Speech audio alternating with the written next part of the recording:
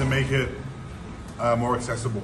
So when you do this, people are obviously very sensitive under their armpit, so don't just grab like the posterior axillary wall, you need to introduce your hand slowly. So from here, I'm just going to palpate your lat dorsi, is that okay?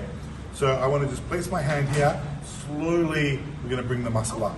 Now, this technique requires a one-handed tap because I need to hold the muscle at the same time.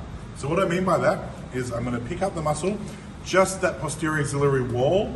Now, if you see this, I've got a 40 here. I'm going to tap it in like this while I'm still holding it. From here, I'm going to slide it down towards my palm, towards my fingers this way. Okay? Definitely not this way. We're going away from the thoracic cage, like so. So again, we're going to go a little bit lower, but still, we're going to tap it, and I'm going to slide the needle inferior lateral down towards my fingers. Does that make sense? Yeah.